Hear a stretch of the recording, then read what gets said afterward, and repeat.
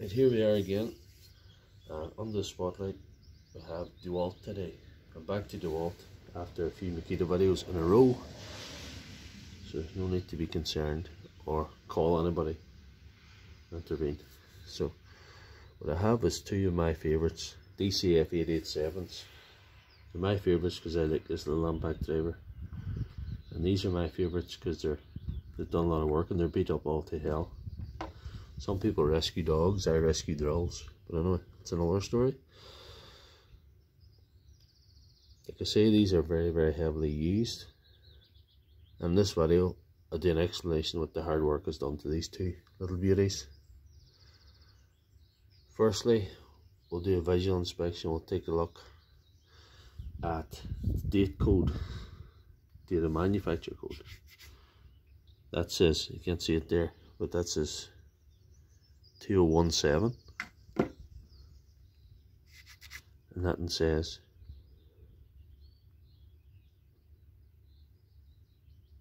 2019.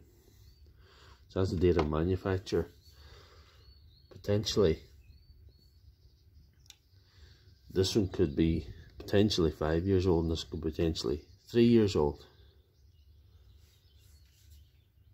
Secondly, I'll explore what's wrong just by looking at them.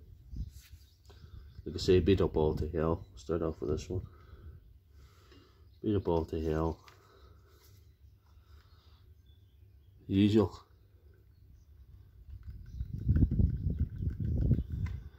Wobbling, wobbling, wobbling.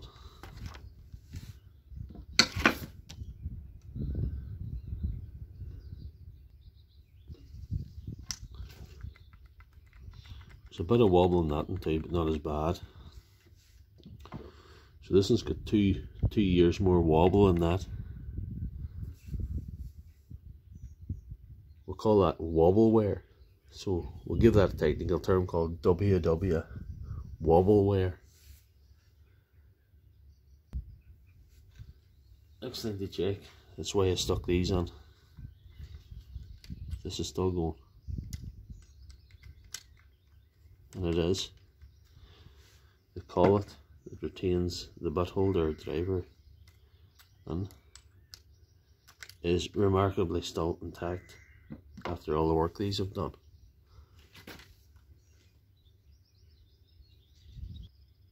To explain this retaining collet, there's a little spring that holds the ball in place, and that can get broken through excessive wear or rough use, and it's a very, very common issue. There is a video on my channel showing how to repair this if it happens, but it's an older video and less sophisticated than even my more recent attempts. Anyway, like I say, the collet is good. All to check now visually. Start with the 2017 one. The switch is stuck, but it's okay. That's very stuff. That's a newer one, but there could be worse things wrong than that.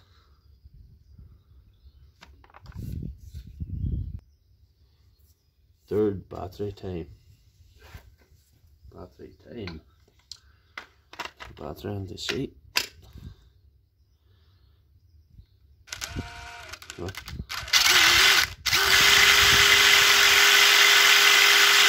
Wobbling like Marilyn Monroe in an earthquake, eh? And 2 to 3 LEDs is away in this one.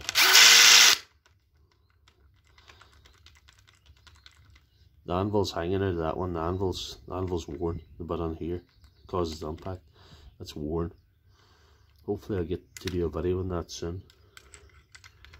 I'll be able to show you how to change it. I've done one before, but I've never filmed one. I'll take a look at the 2019, see how it fared.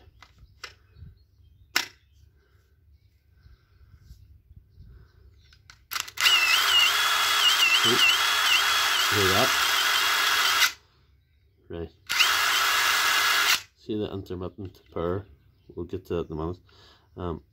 Again, one of the LEDs is away in this one. The wobble wear isn't as bad. That's not bad. There does be a wee bit of slap on them when they're new anyway. But that has worn, but it's not as bad. But there you go. That's a real issue. Power, losing power when it's in full. That'd be so annoying during the day if that was happening. That would drive you mad. That usually means you need to replace the whole motor and brush. A brushless motor, actually, brushless motor switch assembly, which is usually not worth doing financially. Try this and see how she's faring in that. She's a bit better. But I think the best thing you can do to try and remedy that relatively cheaply is to strip them both down and clean them out with contact cleaner. See if that works.